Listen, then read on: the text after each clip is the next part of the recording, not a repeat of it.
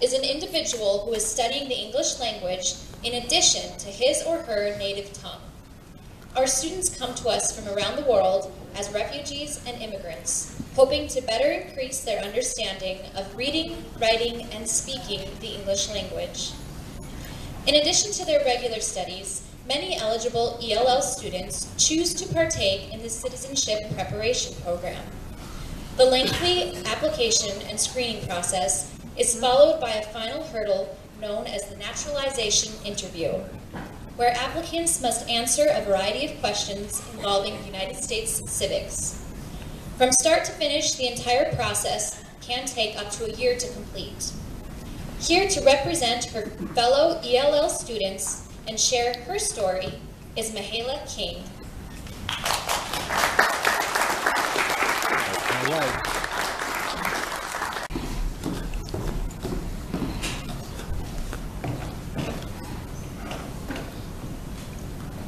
Hi, my name is Mihaela King. I wanted to share my story today so you'll know a little about my life and how I came to America and became a citizen of this great country. If you are born in this country with good parents, you are more blessed than you might realize, and I hope my story inspires you to be thankful for who you are. I was born and raised in Romania. My mother died when I was about 2 years old.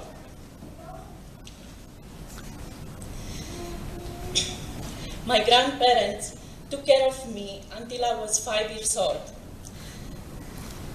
They were older and felt unable to provide the proper environment and education, so they decided to put me in an orphanage where I lived until I was 18. The orphanage was a blessing to me because it provided almost everything I needed, except for being loved by a family.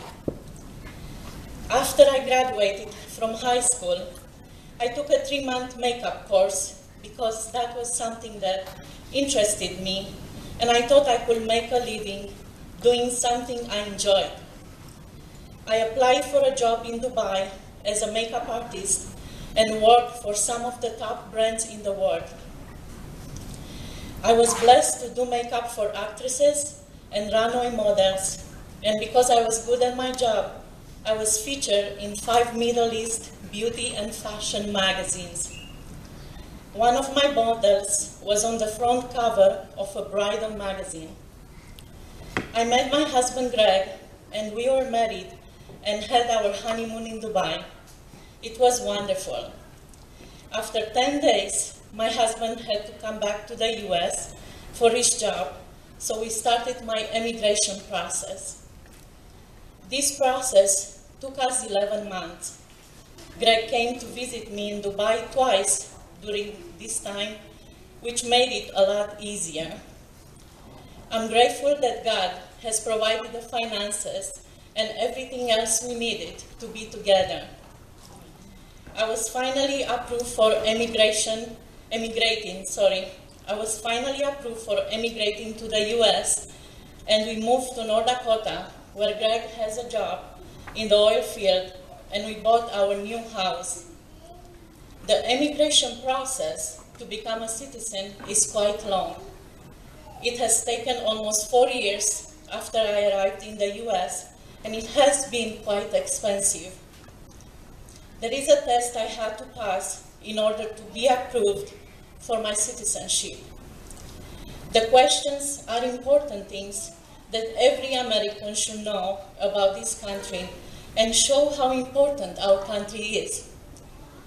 Questions like, what is the supreme law of the land?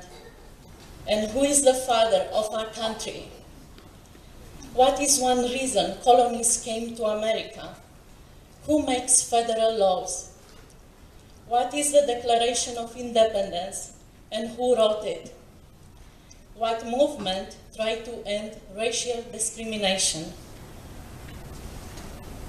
In all this time, while trying to memorize the 100 citizenship questions about America, I found myself falling in love more and more with this country by learning how much this nation fought for their freedom and liberty. If Americans don't know these important things, their freedom is in jeopardy and their rights can be violated.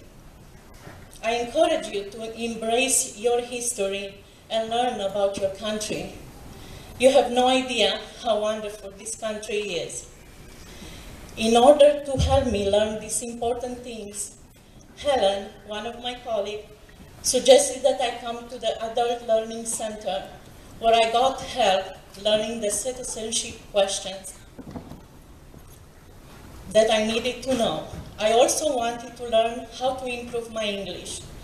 This is the first speech I ever delivered, and I want to thank Paula, Holly, Beth, and the Adult Learning Center for helping me through this process. At the beginning of March, I had my citizenship interview, which I proudly passed, and I can't wait for the day when I take my oath to become a citizen. They said it will take another 3 to 6 months. When God chooses the place where we should live, we should be so thankful that we can be citizens of the United States of America. I heard that schools used to stand and say the Pledge of Allegiance every morning before starting the day. The Pledge of Allegiance was written in August 1892 by the socialist minister Francis Bellamy. In 1954, in response to the communist threat of the times, President Eisenhower encouraged Congress to add the words, "under God." Section 4 of the flag code states, "The Pledge of Allegiance to the flag should be rendered by standing at attention, facing the flag with the right hand over the heart."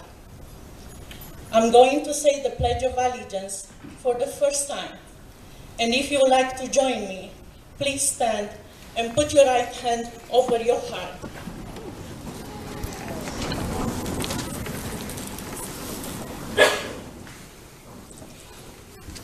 I pledge allegiance to the flag of the United States of America and to the republic for which it stands, one nation under God, indivisible, with liberty and justice for all.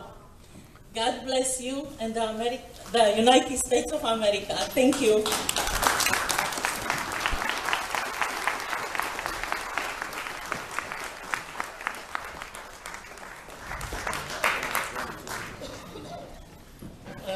Very well done. Thank you. I remember when I first read her speech, and even listening to it now, it's hard to keep the tears away.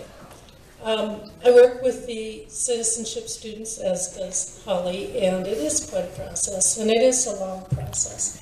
And the paperwork is tremendous, and I really, really respect those who go through it and persevere to get through the process, because it gets daunting and discouraging at times, and then the long waits in between, not knowing exactly, how far along are you and when is your turn going to come to finish this up. We had 7 individuals this year complete the citizenship process, which is quite a few more for us. In the past years, prior to the oil boom, we probably would average maybe 1 a year. And tonight we were ready to honor 4 of them, in addition to Mihaela. Those other 3 have not been able to be present for various reasons. Work probably is the main one. But we are going to present Mihaela with a certificate and a lapel pin of our nation's flag.